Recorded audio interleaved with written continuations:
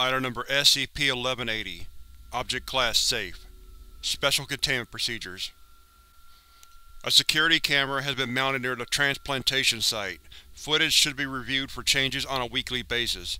Hard hats are mandatory for those working in close proximity to SCP-1180.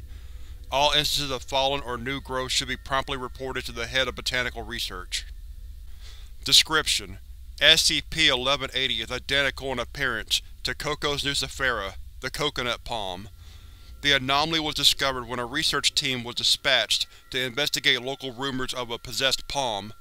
Witnesses claim that the plant would intentionally drop its sizable drupes on the heads of unsuspecting passersby.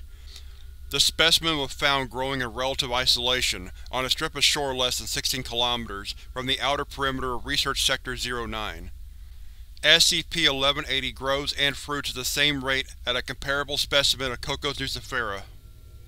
The organism's only outwardly anomalous trait is a rattling or knocking sound that emanates from its fruits.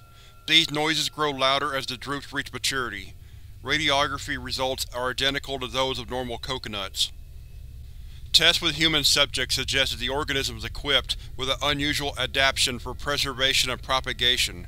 While the tree itself is vulnerable to damage, subjects instructed to open, crack, or otherwise damage its offspring experience significant emotional distress. Addendum: July 29th. Excerpt from Agent Gast's recovery log. Research team, equipped with suitable headgear, meets with no accidents while examining the organism. A subdued rattling, described by recovery team as knocking sounds, can be heard issuing from inside the ripening coconuts.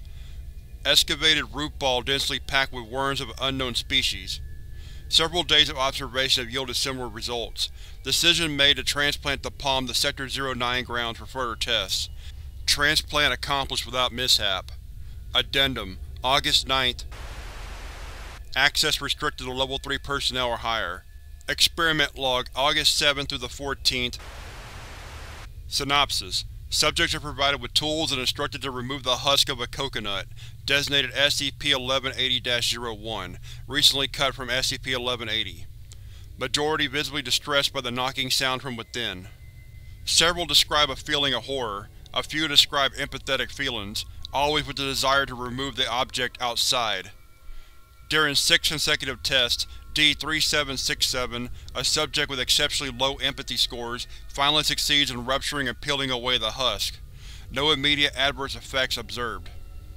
August 7th, 1400.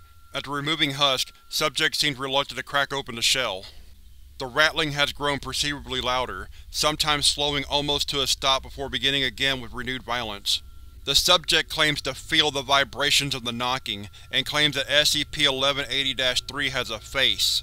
Subject refuses to remain in the same room with the object, eventually subdued and removed for observation. 1600.